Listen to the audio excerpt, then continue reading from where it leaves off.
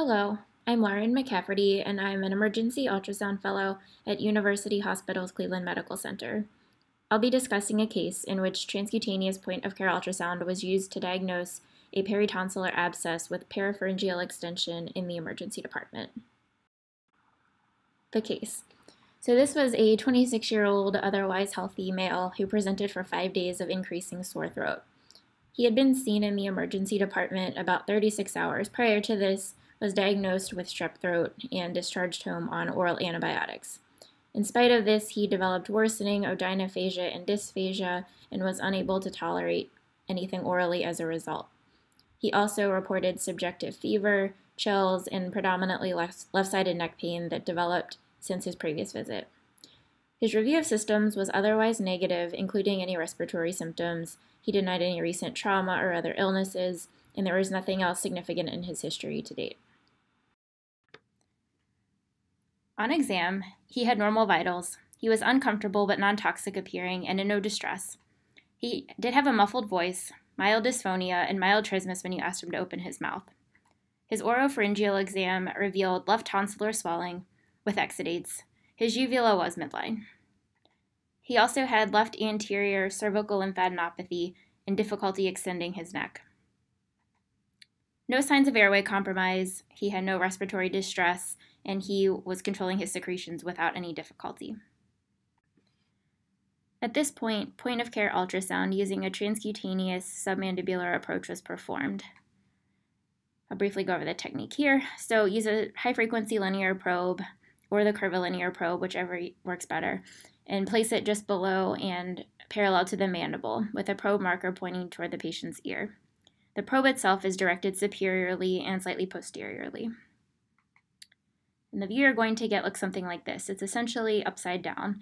So structures at the top of the screen are inferior on the patient, and structures at the bottom of your screen are more superior on the patient. So the patient's tongue here is on the right side of the screen, and then the 2.2 centimeters, that's concerning for abscess. So compare this to his unaffected side, where you can see a normal tonsil. This appears as a triangular or oval-shaped structure with low-level echogenic texture. There's no obvious fluid collection around it, so this is a normal appearance. So going back to the affected side, you see that there is no color flow with color Doppler. Based on the exam and ultrasound findings, we were able to confidently, or more confidently, diagnose a left peritonsillar abscess. So just some general points. When you're doing this scan, you want to fan through the entire area to ensure that you aren't missing anything, as abscesses don't always show up in the same place. It just depends on where in the peritonsillar space this develops. You also want to assess for surrounding vasculature, especially the carotid, so that you know where this is in relation to the abscess.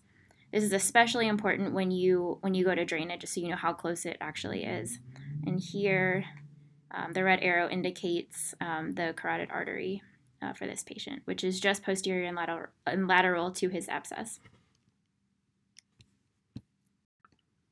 Because of the patient's dysphonia and neck pain, I then move the probe slightly more caudally and anteriorly to the hypopharynx.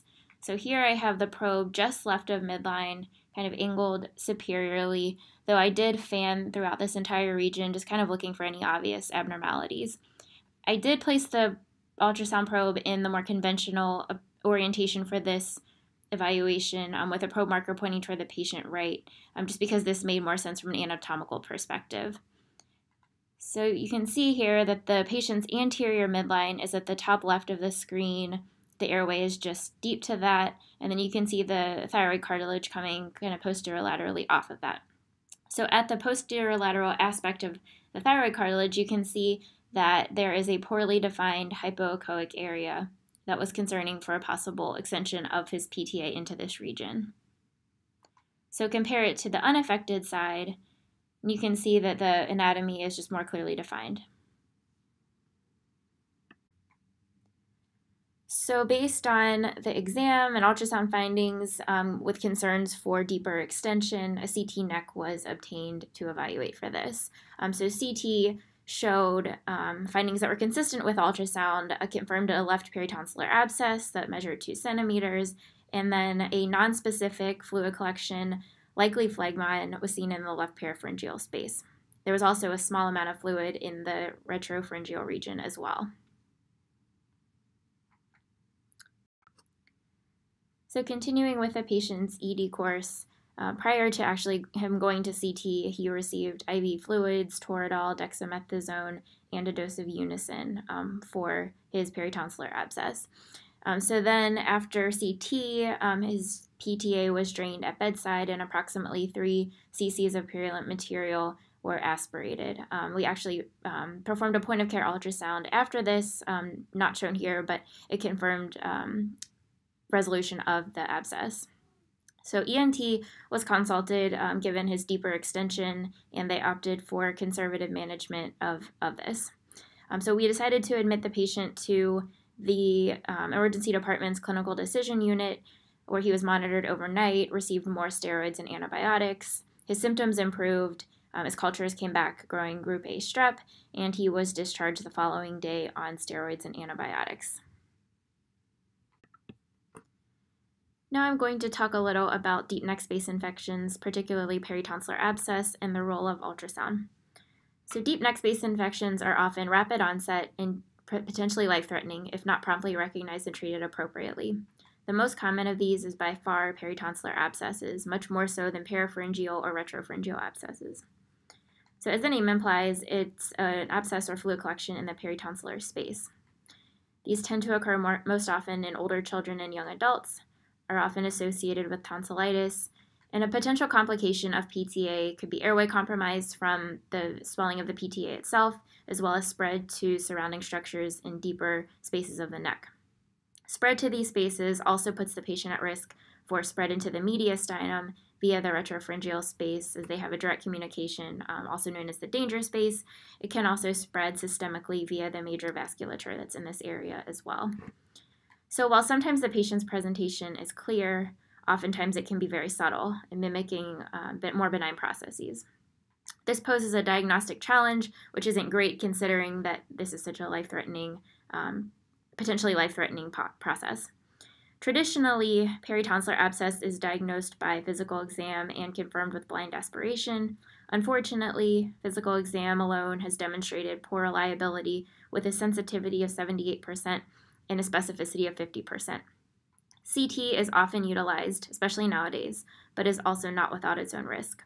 It requires radiation exposure, contrast, which usually means the patient has to have labs, and generally takes longer to obtain. While CT is highly sensitive with a sensitivity of approximately 100%, its specificity is only 75%, so it's not a perfect test. Point-of-care ultrasound is an underutilized yet valuable tool for diagnosing peritonsillar abscess. It's readily available, you can do it at the bedside, and studies have shown a fairly high sensitivity and specificity with fewer risks. There are 2 general approaches, a transoral and a transcutaneous approach. The transoral approach is the more commonly employed and better studied approach. It involves placing the endocavitary probe into the patient's mouth directly over the affected area. It's demonstrated sensitivity of 90%, and its use has correlated with less CT utilization, less ENT consultation, and achieves better aspiration of purulent material when compared to a landmark approach for suspected PTA. Some downsides to this approach include the following. So the endocavitary approach is less readily available than other probes, so sometimes it just might not even be possible to do, and you have to do the transcutaneous approach. Also, this is a somewhat invasive approach. It's more uncomfortable for the patient and is especially difficult in those with trismus. Furthermore, when you're draining these and you're using ultrasound to directly guide it, it's not the easiest to fit the probe and the needle and part of your hand inside the patient's mouth, especially when they do have trismus. The transcutaneous approach, as employed in this case, is far less common but has promising utility based on small studies and some case reports. As previously described, use the linear or curvilinear probe and place it in the submandibular region, pointing posteriorly and superiorly. While far less studied, the sensitivity and specificity of this approach are reported to be 80% and 93% respectively, with specificity being higher than that of transoral.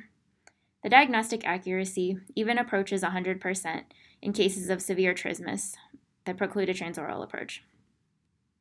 So this approach has the advantage of being less invasive and better tolerated by patients. It's also not affected at all by trismus. Additionally, drainage may be easier as only the needle has to enter the patient's oral cavity, and you can still perform dynamic ultrasound-guided drainage while keeping the probe externally, entering the needle into the peritonsillar space intraorally, and you can visualize the needle coming into view from the side. Regardless of approach, ultrasound in general has the benefit of being readily available at the bedside, easy to use, and repeatable. You can potentially save the patient from CT as well as unnecessary I&D. Ultrasound can also be of use with either approach when draining the PTA, whether by static or dynamic guidance, and it's also useful post-drainage to ensure that the fluid was successfully aspirated. Of note, the utility of transcutaneous ultrasound for parapharyngeal and retropharyngeal infections remains relatively unclear, as the evidence for these deeper infections is sparse.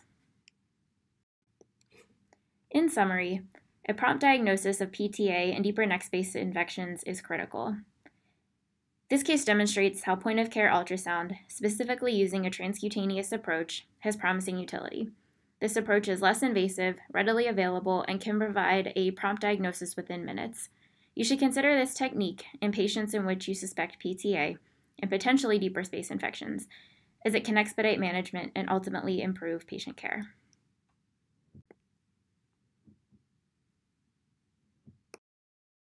Thank you for listening.